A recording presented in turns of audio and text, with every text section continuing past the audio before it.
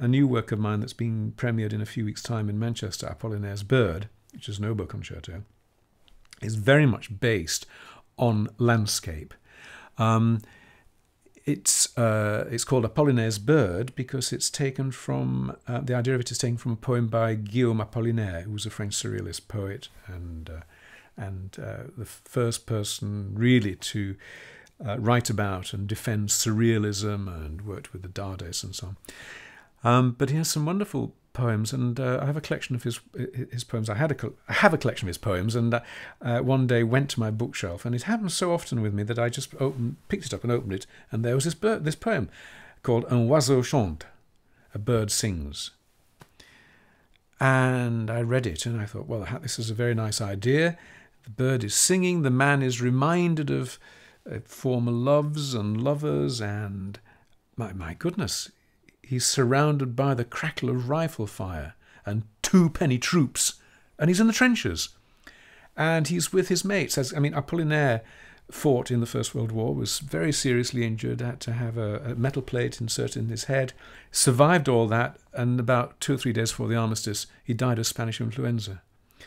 Very tragic. But he thought it was great to be a soldier because he thought he was doing something worthwhile, and he loved the comradeship.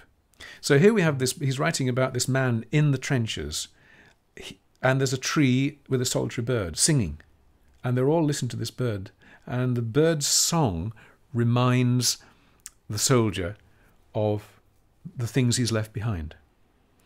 And I thought, well, this is a great idea for an oboe concerto because they've, rather naively, the oboe is the bird which sings, but the orchestra is the landscape, is the terrain in which this bird will sing.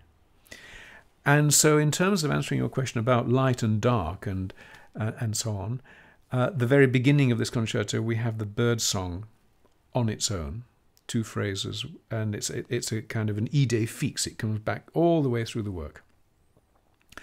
The orchestra comes in with a very searing octave unison, which is like a flash of light. There are dark rumblings in the, and I tried to, in the orchestra, but I tried to make this huge difference between the dark rumblings and the very top. And it's like these 3 things are almost literal. Song, the darkness of the trenches, and this searing light.